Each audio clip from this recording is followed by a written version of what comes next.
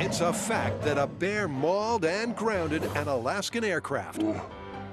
And these photos, before and after the duct tape patch-up, are genuine. But what caused the Mythbusters mailbox to overflow is the pilot's claim that he then flew the patched-up plane home. Carrie, Grant, and Tori are about to test just that. First, we took our aircraft up just to see what it could do. That was awesome! Then, turned myself into a grizzly bear just to see what sort of damage I could do. Now we've got a bunch of duct tape, and we need to see if we can actually repair this plane and make it airworthy again. Because as things stand, just like the mythically mauled aircraft, it's definitely grounded. With this plane, in this condition, would you try and fly it? Absolutely not. The first problem here is that we've lost our rudder, so I'm not going to have any directional control with the airplane. The good news is that we do have structural integrity, but the bad news is that the skin is gone and flapping in the breeze, creating drag. We've got this acting like a scoop. This is not going to fly straight.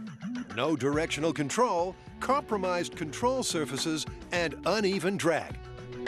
All right, you guys ready to tape it up? Sounds like a job for the Mythbusters' favorite engineering cure-all. But surely it's a stretch. Replacing the aircraft's $13,000 aerodynamic fabric covering with a few rolls of $5 duct tape? And while Carrie and Tori focus on the fuselage, Grant concentrates on the crucial control surfaces. So we've done a lot of damage to this plane, both to the fuselage and the tail section. But this right here, this is the most important part. This is called the horizontal stabilizer. This is called the vertical stabilizer. They're called stabilizers for a very important reason, because they keep the plane stable. Stability and steering are obviously priorities when fixing a plane, but a strategy to stay intact in flight is fairly important too. All right, the way we're repairing the plane, we did one skin of duct tape going vertically, and now we've covered it with another skin going horizontally. This way it is in line with the travel of the plane, because we don't want any edges to get caught on the wind and unravel what we have made. We'll have this done before the bear returns. It's certainly a quick fix. The question is, will it have the necessary structural integrity for a stable flight? Will they come unstuck?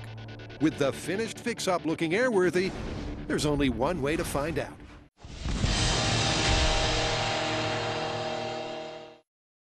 Next myth, can duct tape fix a pilot?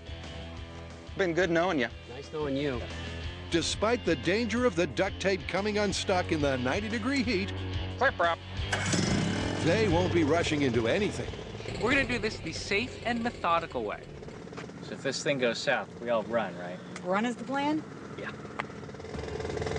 And that is, first, James is gonna taxi up and down the runway just to make sure all the control surfaces are okay.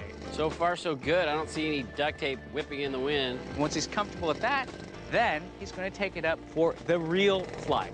With several cautious runs up and down the runway, happy that everything feels right, James gives the signal that he's ready to try this for real.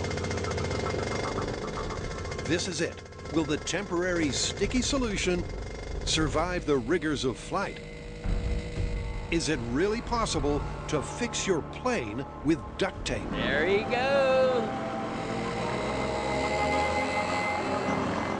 Exciting. This guy is insane. If it were survival, you'd have to do it, right?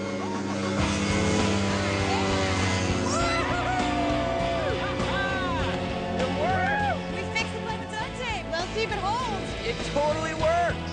Dude! Let's hope it does hold. Yeah, for he's him. gonna circle a little bit first. Let's make sure it holds, because things can still go wrong. Carrie's correct.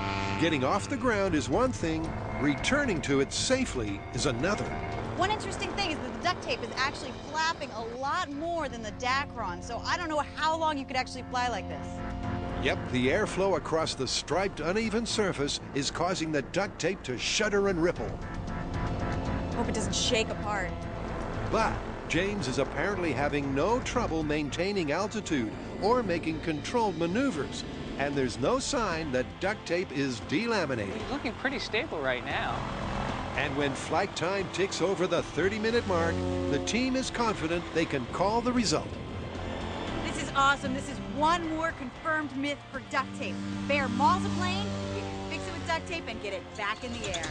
How cool is this? I mean, we have done a lot of things with duct tape, but never have we done something that is so important as keeping an aircraft in the air.